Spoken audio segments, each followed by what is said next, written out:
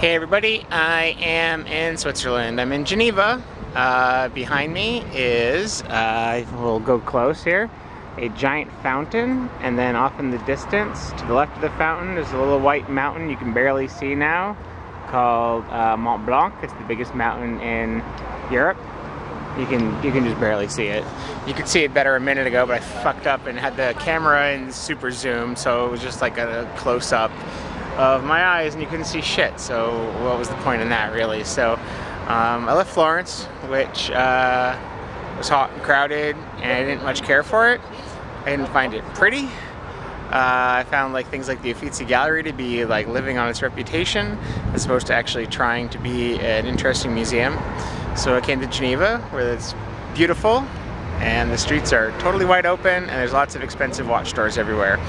Today I did a walking tour on walkietalkie.com, where you get an iPhone app and it has a little walking map, and then you go to the different spots and you hit play and it talks about the city, which was kind of neat. So I learned a lot about Geneva and its Calvinist beginnings. I guess Calvinism actually started here, like Calvin was here.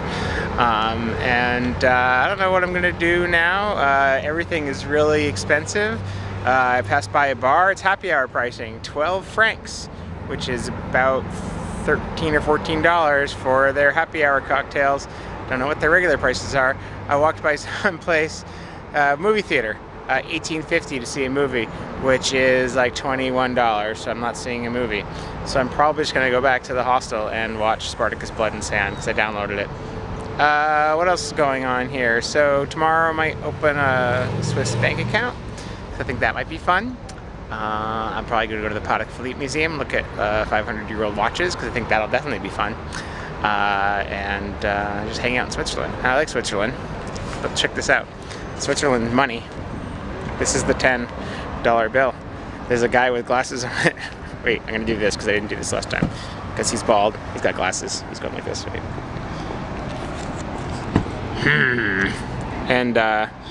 Yeah, anyway, it's really colorful money. It's really pretty. Look at that. It doesn't even look like real money. It looks like art. But, you know, it's expensive art. At $1.15 or something per dollar or something. $1.15 per franc. Anyway, I'm going to go try to find dinner that won't cost me $35,000. And, yeah, Geneva, French Switzerland. So, au revoir.